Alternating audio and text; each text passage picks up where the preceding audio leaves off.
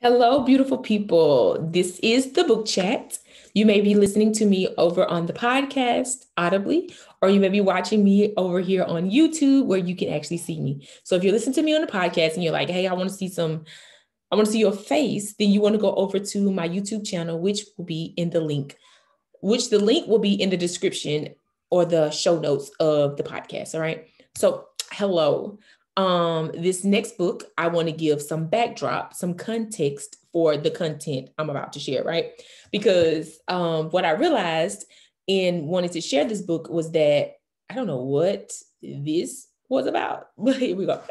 I realized before I started to share this book that I was like, Sierra, you don't want to get on and give this thought, like give this book, like this book review as something that you've always believed. I don't know if that was the exact thought process. It was more so of I don't want to get on and give off this perception that I've always believed what this book is about, or that it's always been true for me.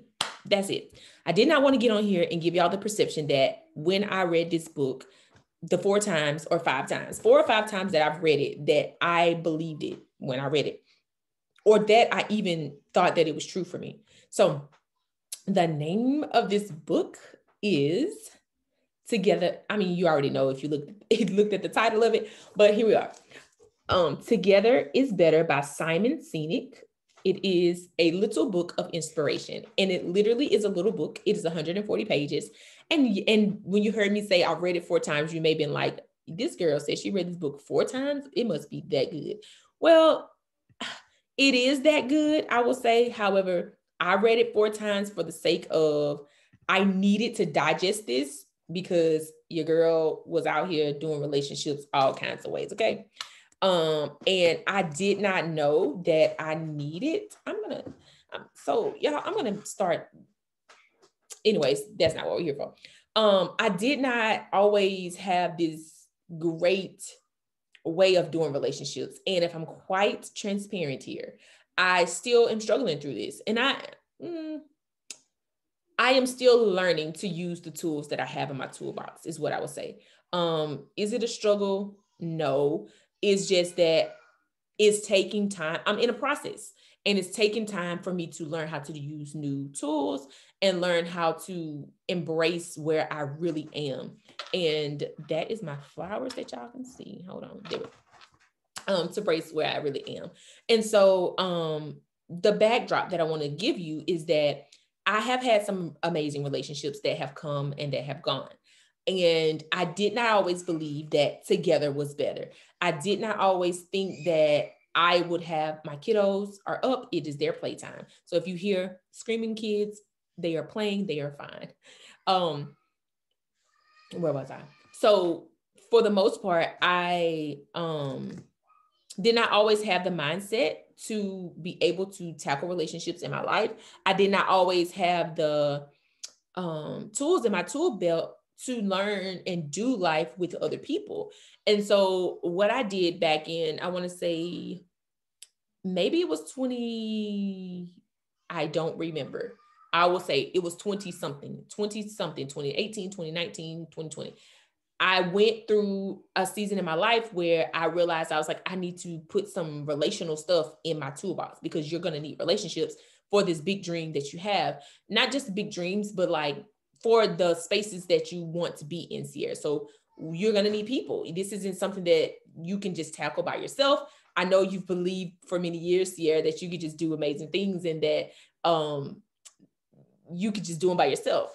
And so I had this mindset for several years that I can do it, and I am a achiever, and that means that I like to check off boxes. I like to see my progress. I'm very introspective. I am a person who really likes to get things done, if I'm honest, and more than one thing at a time. And I just quite recently learned that I am a ball of energy. And so I literally need to have a space to put this energy into and not go to bed full of energy because then I won't go to sleep. like if I need to empty all of what I have, all of the energy that I wake up with by the end of the day, whether that is me going for a walk, whether that is me dancing, whether that is me running around with my kiddos, whether that is me being creative and doing several projects at one time, I need my energy to be empty by the time I go to bed. That's how I go to sleep. And that is how I get great rest. And that is how I am designed.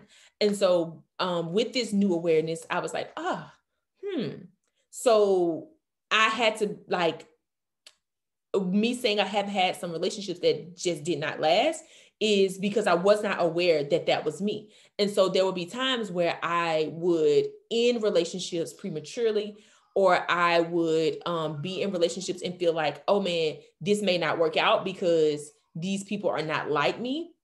Listen, your girl that made a lot of mistakes in relationships, okay? And I just want to be transparent and share with you that I have not always believed that together was better because I was unaware of some parts of myself. And it hurt, y'all. Like, it hurt. It was not an experience that I want to it's not an experience that I want to continue to dwell on, but it was an experience I was able to go back and say, okay, Sierra, what can you learn from this? What do you carry over into your new relationships? What do you change about the relationships you currently have? And so I will say together is better today. I can say together is better today on this hour. And I truly believe that together is better, and it keeps getting better and better every single time I meet someone new. And that is my thought process. And I am looking forward to the relationships that I get to encounter and people that come in my life now that I'm like, oh my goodness, like I am more willing to like talk about things now. I am more willing to share and be vulnerable. And when I'm, and it's just different. And it's different because I have a new awareness. And not just a new awareness. I'm actually embracing the new awareness. I'm actually doing something with the new awareness. And I'm actually aware. How do I say that? I'm actually bringing this awareness to other people. And it's been benefiting in the relationships that I now have. And that and even not to say that since I've gotten to this space, some people have been with me through that transition of learning myself and learning this. I didn't always have this awareness. And that's something I think that, and I want to just say this before I go into the book. You want to go back to this week's episode. I did an episode on Tuesday that is amazing. It is very transparent, very vulnerable. You can go and listen to that episode and it'll give you some context for what I'm sharing here. This is just snippets of that, but I will say that the journey, there are people who have journeyed with me through that awareness, and I'm so grateful for them. Like, so grateful. They are golden because like golden, because it's not easy to journey with people through their transitions. And I now have more grace for people who are in transition. I do have more grace for myself, for people who are transitioning with other people, because it's a thing. It's not something like we are all going to be going through transitions. We are all going to like go from one space to the next space. And just like when I went to the nail shop this past week, I realized that I got two different, like the lady who did my pedicure was not the same lady who did my overlay on my nails. And that everybody just listen to this, because I just think of things like this. Clearly, these two women have two different skill sets. One lady's skill set is to do pedicures to get, the dead skin off your feet, to get to do your cuticles on your feet, to massage your legs and your feet with the scrub, and polish your toes. Like, that's one set of skills. But there's another set of skills that the lady who does your nails has. There's a piece of glitter on my face. There's another skill set that the lady who does your nails has, where she is like dipping her paintbrush into, and I call it a paintbrush because it looks similar to a paintbrush to me. She's dipping her paintbrush into some acrylic and using that to overlay on top of your nails, which is not the same skill that it is to do your pedicure. And I like right before I started this, I was like recording this, I was like, oh my goodness, that is really good And I want to share it. What I mean by that is like when we're going from different spaces in that transition, together is better. And and you just have to find your people, but or allow your people to find you. But that space of transition, and where was I going with this example? Those two skill sets, here I am. Thank you. Those two skill sets they were probably learned in two different environments. You're dealing with people's feet and you're dealing with people's hands. Listen, I don't want to deal with nobody's feet. I'm gonna be honest. I don't want to deal with nobody's feet. So when it comes to the two different skill sets, let me stay focused so we can talk about the book, but it's going to make sense. When you're dealing with two different skill sets, sometimes you're learning one set of skills in one type of environment and they translate. And just because you have the skills or just because you've learned something doesn't mean you know how to use them. You may actually have a set, like some knowledge about something, but then when it comes to putting that knowledge into like to work, you may find out like, oh, I was doing feet and now I am doing hands. Whoa. This doesn't translate. I put acrylic on your toes and it doesn't, because our feet, our toenails are bigger than our fingernails. Like that big toe is not the same size as your thumb. You see what I'm saying? Like, so that set of skills may not relate over to me doing an overlay on your nails. And you could quickly find this out. I feel like that analogy just went all kind of ways. The point I was making is that sometimes you may have a knowledge of how to do something. You know how to do nails, and that is the overall arching theme.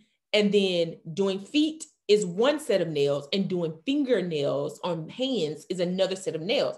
And just because you have one doesn't mean that it translates. And so for me, when I'm saying that together is better, for me in my relationships, what I found is just because I had relational awareness or relational intelligence, I don't know what the word would be for that, in one set of in a church setting, inside of like communities that were based online, inside of different other groups that I was a part of in my community, doesn't mean it didn't translate for me. It did not translate because I often was the leader in some of these groups. I often was the more outspoken person.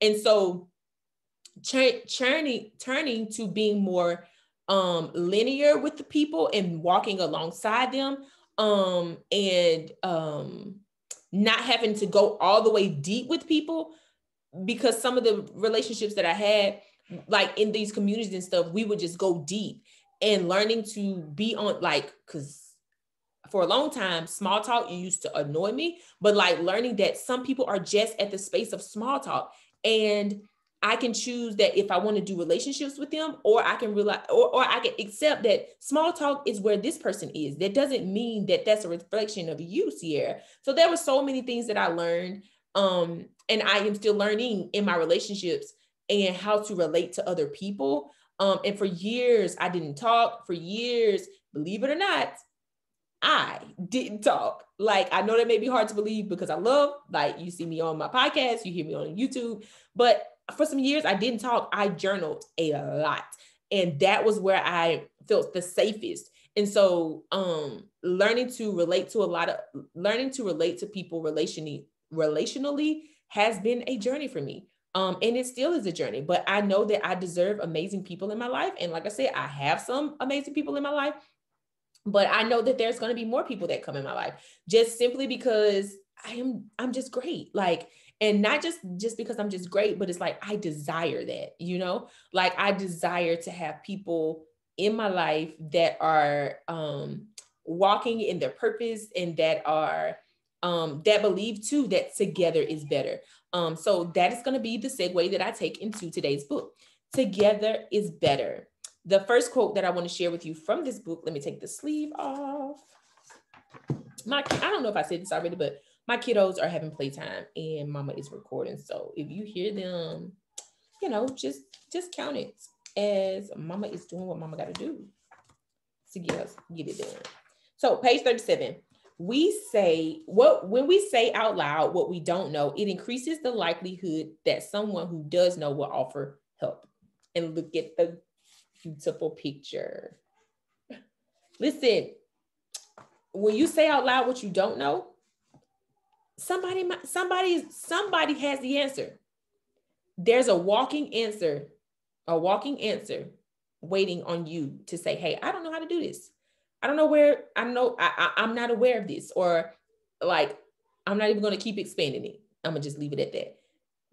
Your answer is going to come through someone, or it's going to come through something and come to you. But you have to say it out loud and or voice it like, hey, I don't really know how to do this, or I'm not really great at this, or I would like some assistance at this. Because for me, I'm still out here attempting to do this YouTube thing, and I am doing it, but there's a lot of stuff I don't know. I don't know how to do, like, I've tried it before, but I don't know how to add all of the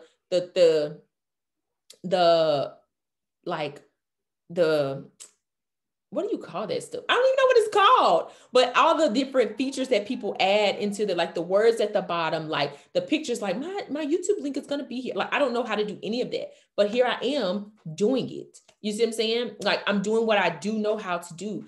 And then the other thing is, like, even as I venture into building a business and being an entrepreneur, I don't know how to do all of this stuff. I clearly, I pulled back from some stuff because I was like, I really don't know what I'm doing. And it was super uncomfortable for me to continue to venture into that. I was like, wait on your people, Sierra. Your people will come. And so here I am waiting on my people. Here I am talking about my people. Like, together is better. Okay. So that is number one. Number two. What good is an idea if it remains an idea? Experiment, iterate, fail, try again, change the world. So a part of this journey that I'm on requires me to do that. And so here is the picture on that page of that. Those are those words. What I took from this quote from this book is that what good is it to just have an idea in your mind? What good is it to just leave it there? Do something with it. Try, experiment with it, iterate. Like, if you had to have 5 or 6 iterations, like this book chat, this is like my third, I want to say this is my third time at this book chat idea, because I love to read. And I know that I can do this for the rest of my life. Like, talk about books that I'm reading, because I plan to be reading even when I'm old, like 101 years old. I plan to still be reading books because I just think that learning is just amazing. But I want to show you, that goes to the next one. That is, I want to show you something that I saw in the book that I was like, okay, what good is an idea if it remains an idea? Try, experiment, iterate. All right. So this is not the page, but I want to share this. This is not the quote that is on this page, so I'll cover this quote, but I want to show y'all this. I don't know if it's going to work, but this page reminds me of that. What good is an idea if it remains an idea? Try. So this wall, ooh, y'all.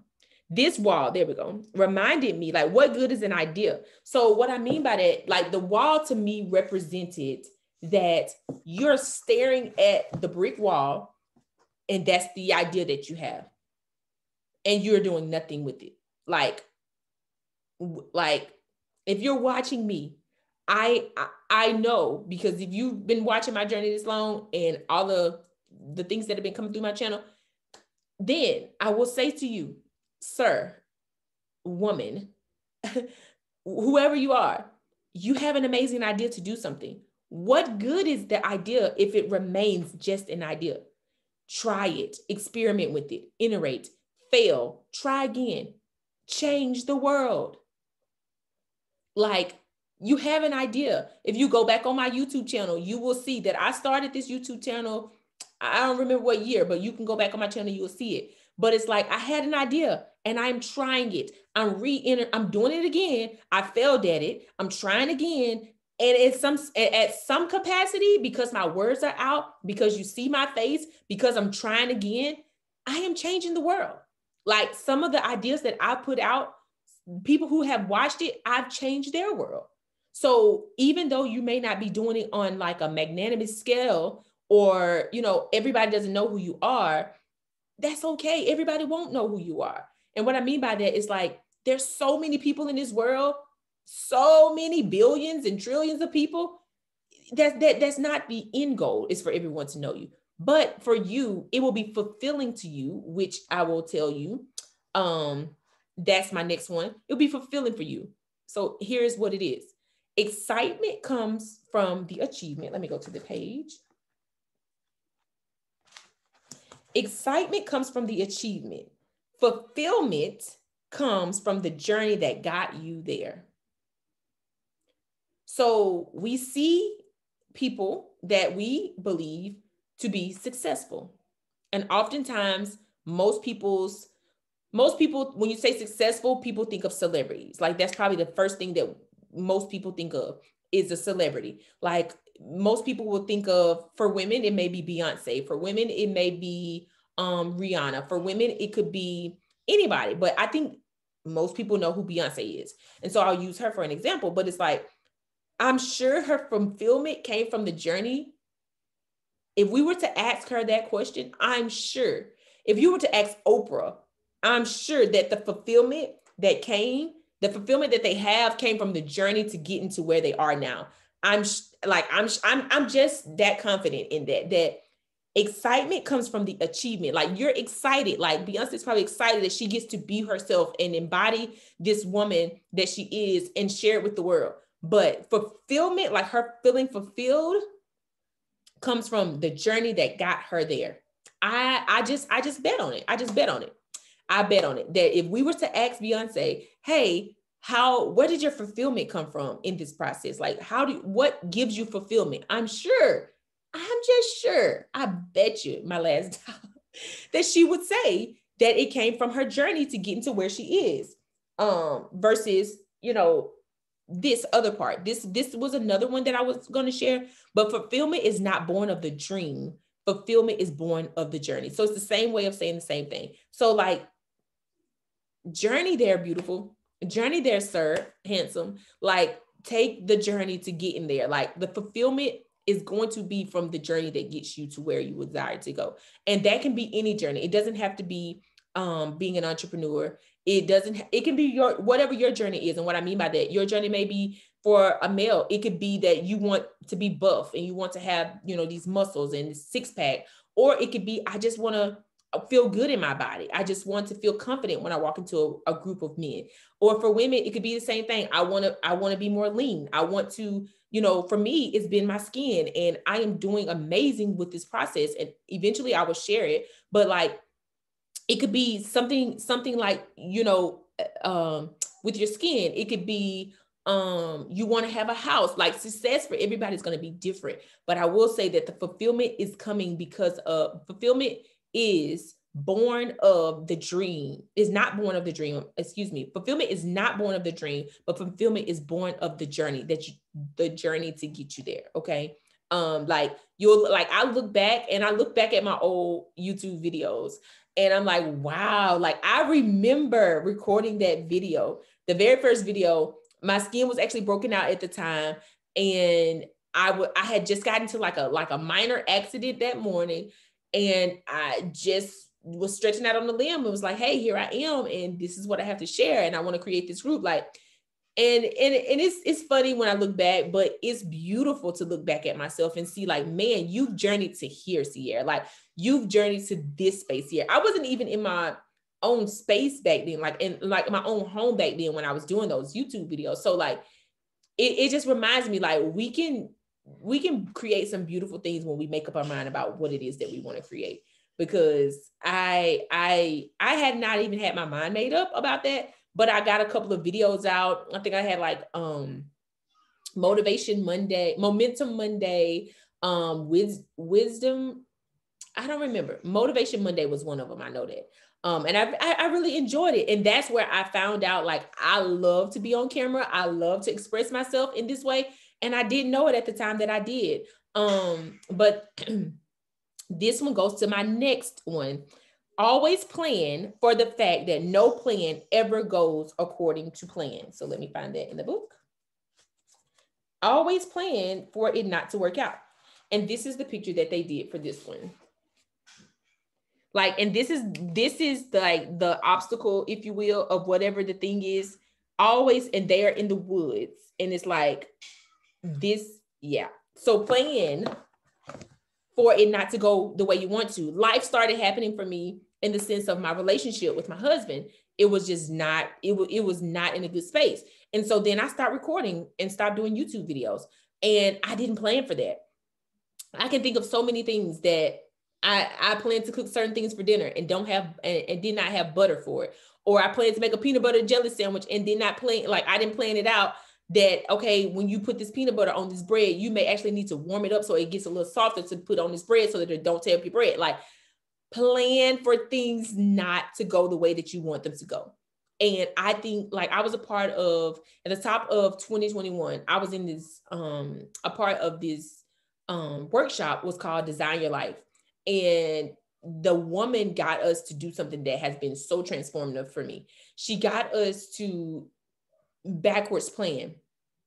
And one of the things that she said, and she was just like, this is going to be the part that you need to show up for, that like you can show, like you can catch the replays for this other stuff, but for this, I need you to show up to the live and I need you to actually do it, because this is the part that of all the things and all the days that you've been a part of this is the day that counts the most.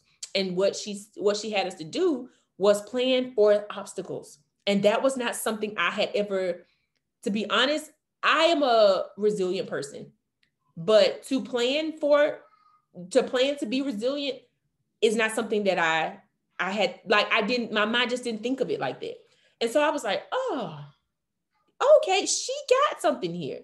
And so I think and I want to say I shared it with like two other people. It's like, hey, this is like shared like the workshop with two other people, because I was like, hey, this has been amazingly transformative for me to plan for, like, even now, like I'm doing a couple of things and like recording this video for some things that I have planned ahead. It's like, hey, Sierra, you should plan for things that not go well. So oftentimes, like, I am doing videos more than one time, or I am recording my podcast more than one time, because I'll do the video or I'll do the recording and I realize that, hey, my kiddos are super loud, and that part of the video or that part of the audio is very distracting because they are like so excited about whatever they're doing. So I plan for that. So now I have a mic that allows me to mute, and I can go back and edit. Like, I can mute while they're doing what they're doing, and then I can go back and edit out where I muted, and I pick back up where I started. And that is me planning for things to not go my way or not to go in sync with what I'm trying to do. And so even for the book chat, like, I planned out my books, but if I have another plan for that, for it to not, like, let's just say life happens to where I don't know, something happens, and I don't want to make up worst case scenarios, but something happens to where I cannot get on audio. I'll just do the podcast. I mean, can I get on video? I'll just do the podcast audio. People listen to, like, it's a podcast anyways. And so there's lots of stuff that I have planned into my days, into my life, to where if this doesn't go, the way that I want it to go, then I can just do this. And sometimes, I'll be completely honest, I don't have it just, I don't have a plan B for everything, but I do have a mindset that will allow me to pivot for whatever the thing is. It's like, oh, you're not able to do the, you're not able to bake the cake that you want to bake for the thing. No problem. We'll just go buy one. Or we'll just let the person know and let's see what they want to do. Like, my mindset will their resiliency will quickly click in for me to be able to think of something alternative to do instead of the thing that was planned. And so that is the third thing that I think I was on number 3 that I will share from this book. Always plan for the fact that no plan ever goes according to plan. Okay. So there's that. Let's see. I'm going to share this from page 74. Temptation is what it says. What happens if we succeed, if we find the thing we're looking for, that perfect place, a place we feel safe, a place we feel trusted and trusting, a place we find happiness and wealth beyond our imagination. But what about all the people we left behind? And it's not like a big depiction of anything, just, showing you a place. I thought that this was beautiful. I thought that this was beautiful. And I picked this to share because I realized, I was like, our definitions, most people's definition of success is different than the other person. And I know for myself, as a person who does a lot of things just intuitively, I know for myself as a person who doesn't need a lot, because I do need some, I'm not even gonna lie, but I doesn't need a lot of people on board with me for whatever the thing that I'm doing. Or and what I mean by that is like, I often will just do the things I want to do, but I still will tell somebody and share it with somebody to hear some feedback from them. But I will be honest, most times I think about, what about the people that I'm no longer in relationship with, and we don't do life together anymore. And it's not to say that I'm leaving them behind, but it's like, when as I create this beautiful life that I want for myself, and this amazing business that I would like, and have the amount of freedom that I want in my life, I want people, together is better. This is the name of the book. I want people to share it with. I don't want to be there alone. And I often think that if I move through the world the way that I move, and people see me as a person who is strong, and people see me as a person who is resilient. And when I say strong, the average way that you think of the word strong is what I'm saying. But when people see that part of me, I think sometimes I'm like, what if that's the thing that will cause people to be left behind? Because I'm more than that. And I am not, I do allow myself to feel my feelings and be vulnerable, but it's in a safe space. And I am very slow to share that with any and everyone, right? Yeah. So the temptation that I'm speaking of for me is that I want to feel safe in the spaces that I'm in, and I take my time. Like, I no longer rush to share and be vulnerable with people. I take my time because it's just how I move through life, especially because I know the face, or like the poker face that I most often am viewed through, is one that is, she's got it. She's got it. And I really don't. However, that is the way that I move through the world, because I know that I can do anything I put my mind to. And the vulnerable pieces of me, and the parts of me that are not so easily seen, people know about them. If you were to talk to the two closest people that are close to me right now in my life, they will tell you she cries. They will tell you she feels. They will tell you that. But I often think that, like this says, what happens if I succeed and I find the thing I'm looking for, which is like freedom of my time. That's one of them, I would say, to decide when, where, and how I spend it. And that's the perfect place for me. A place that I feel safe, a place that I feel trusted and trusting, a place where I find happiness and wealth beyond my imagination. But what about the people that I leave behind, or I left behind? And that's something that I think about. But the story, if you grab this book, you'll find out, like, it's like they shared this, and this is on page 92. This is the thing that makes my heart feel great, is that life is beautiful, not because of the things we see or the things we do. Life is beautiful because of the people that we meet. And so for me, I know that as I journey, and as I have those thoughts, and as it's like, I'll bring people along with me. There's another part in here that it says, it is a luxury to put our interests first. It is an honor to put the interests of others before ourselves. So what I believe and how I navigate this is that as I create this life that I desire, and as I create this life that serves me first, it is so that I can have people alongside me. Like, I don't want to do this alone. Like, I want it. And I think, and I believe in my heart that I will meet the people that are supposed to do this life with me. And I have met some of them already, and that we will continue to cross paths, and that we will do this life. And it will continue to get better and better and better and better and better. Right. And so I get excited. Like, I do think about people that are no longer in my life. I'm not even gonna lie. Like, sometimes it hurts. Sometimes I tell my friends about people that I did life with, but then I think about it. I was like, it's okay. Like, that's a part of the, like, I don't know how long this journey will be. I don't know how long it'll take, to get to the place that I truly desire. But as I journey, I realized, like, it's a luxury to put my interests first, but it's an honor to put the interests of other people before myself. And that is the life that I will live. I will live a life of serving other people. I will live a life of giving. I will live a life to where I will live a life of philanthropy. I will live a life of amazing, thriving, rich relationships. I think, and I think in analogies most of the time. So I think of like I like burgers, like hamburgers. Like, give me a good old burger from Five Guys. Even though I prefer them to have a little bit more seasoning, the burgers are tremendous.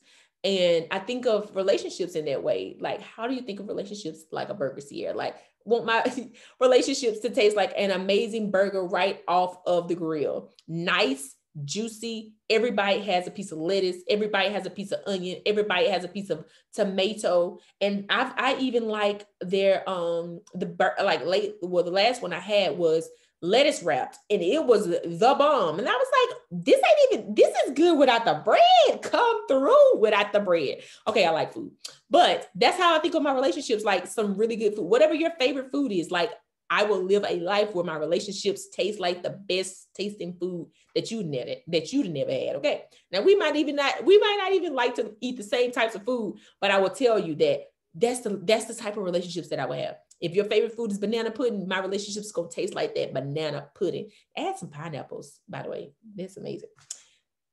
Let me get back focused. So another quote that I took from this book is,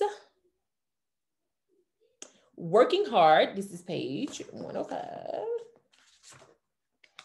This one is fun. This one is fun because I'm sharing a lot. Working hard for something we don't care about is called stress. Working hard for something we love is called passion. This one, I got to read it again. Let me read it again. Working hard for something we don't care about is called stress. Working hard for something we love is called passion. And here's the picture.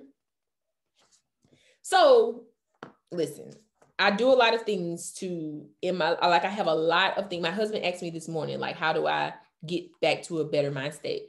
And I listed off a couple of things. And one of the things for me is my top thing is music. I can find music for anything, literally. I can find music for a happy day, for a sad day, for a between day. And that is one of the tools that I have in my toolbox for stress. And so when I read this quote, I was like, working hard for something I don't care about is stress. So if I don't care about it, I need to let it go. What? Like, wait a minute. I was like, so you just like, I had to process this again. I was like, stress is when one of the definitions for stress is working towards something that you care nothing about. Just think about that. Stress is caused when we work towards something that we care nothing about. But passion is when you're working hard towards something that you love. So a way to eliminate stress is to do something, be a part of something, be in community with something or someone or some people that you love. I think I have one more I want to share, but that was good for me to read, because I was like, as I journey and I take on this mindset that together is better, a part of that process, like I will start to journey. I may journey with some people who are working towards something that they care nothing about. I may be journeying with some people who care about, who love what they're doing. And I can glean from the passion that they have, because they're not stressed. Like now there is some things there are some things that may cause stress along this journey, even when you're doing stuff that you love, but it's just like a consistent, like a really way for you to know, like, hey, why am I feeling stressed? One of the questions that you can ask yourself is, do I care about this? Do I care? Do I care? So that is that quote. Working hard for something we don't care about is called stress. Working hard for something we love is called passion. Just that simple. Okay. Let's see. I think I have one more. I think that's it. I think that's it. That's all I have written down. But I will say the book is beautiful. One of the other things I will share about this book that I love is that there's a page in here, and I'm like, man, I love this idea. There's a page, I'm going to show it to you, that is infused with a secret scent, the smell of optimism, to be exact. And you scratch this page in the book, and it smells good. It smells good. I don't really know how to tell you what it smells like. It just smells like optimism. It's like a powdery lavender optimistic smell. It before you start to read the story, there's a page that they ask you to smell it, and then you begin, and it says start. It says start here. I just think that's cute. That's something that I loved about the book. Another thing that I love about the book is that the pages, because this concept is so, it really is deep, but it's clear that the theme throughout the whole book is that together is better. There's a part in here where, so most all of the pictures are black and white and red, and like a little piece of red in each picture. I love that. There's more stuff in here about leadership. I mean, for me, the things I picked up on were not all about leadership, because especially there's one quote in here about how leadership is not about, let me see if I can find it. Leadership is not about being the leader, it's about being a student. Like, most leaders don't think of themselves as leaders, they think of themselves as students. And I was like, I like that. So there's lots of information in here about being a leader. However, what I gleaned were the things that I shared with you. And I truly want to say, like, I read this book, I don't know exactly where it is in there, but I read this book like 4 to 5 times. And I know for myself that my kids are just excited and they're having a good time. I guess he's not excited. I did not, together is better. And I'm going to end this on this note because my kiddos are needing me right now. However, I hope that you have enjoyed this and that you will come back next week.